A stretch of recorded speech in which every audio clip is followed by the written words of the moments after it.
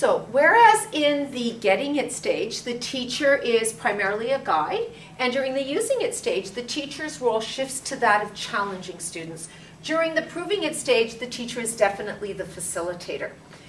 And while we are building confidence throughout this whole process in a scaffolded way, we never ceased to concentrate on building students' confidence, particularly during this proving it stage.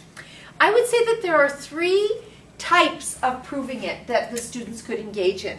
The first one would be called the spontaneous use of language. And that could be in response to something a teacher says or a native speaker says, or in response to another student.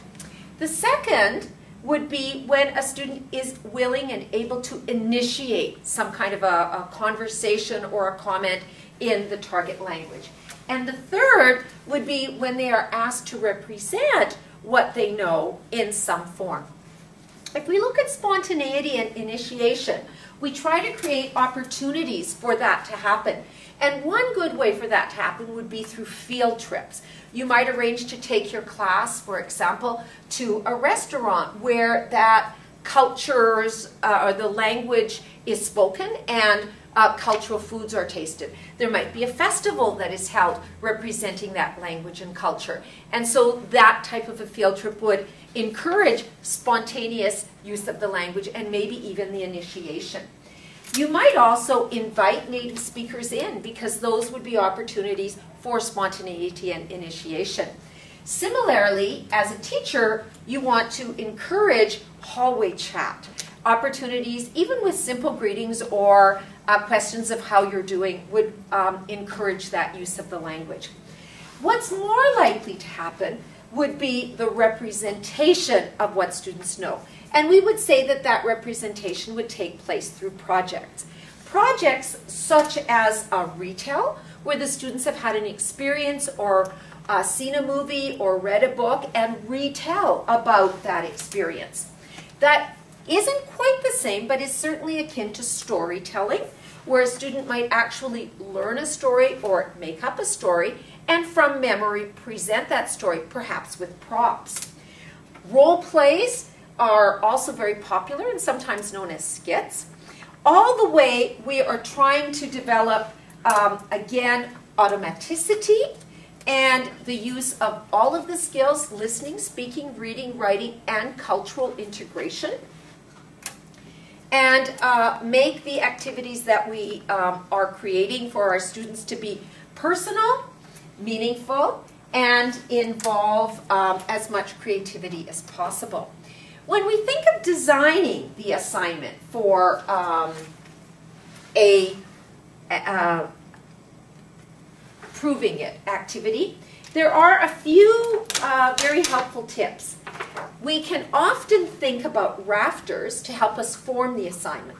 And that means that as we develop the assignment, we think about the role that we're asking the student to play, the audience to whom that student is formulating some kind of a response, the form that that would take, whether it would be a brochure if it is something written, or a menu, or perhaps part of a newspaper, or if it's an oral form, whether it would be a speech or an interview or a television commercial.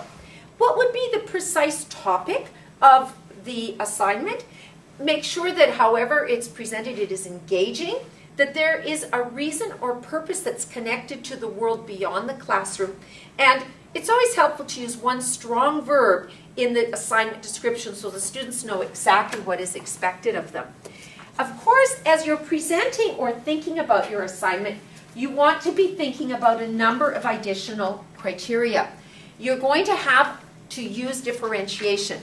And that means that you're going to have a variety of ability levels in your classroom. So that whatever the rafters assignment is, you want it to appeal to a number of student ability levels. As you move through this to this stage, students should become increasingly more independent. That means no or very little support. Of course, with differentiation, it may mean that some of the students in the class do need more support than others. As you're formulating your assignment, you want to make sure that you provide criteria. And you want to provide criteria in a way that's going to help students use their creativity and figure out how to integrate all of that criteria in an interesting way. You're going to go back and look at all of the giving it inputs that you had taught your students so that they integrate many aspects into this assignment. You're going to want to give them a time limit to complete the assignment and obviously give them preparation time to prepare. Even during the assignment presentation, for example, if it's an oral presentation, the other students should have opportunities to listen to the presentation and maybe to formulate some questions about the presentation. Those questions can also integrate spontaneity and involve some initiative. So, during the proving it stage, we are now moving much closer to the assessment of learning, whereas prior to this stage, the getting it and the using it, the assessment on the teacher's part is a little bit more for learning.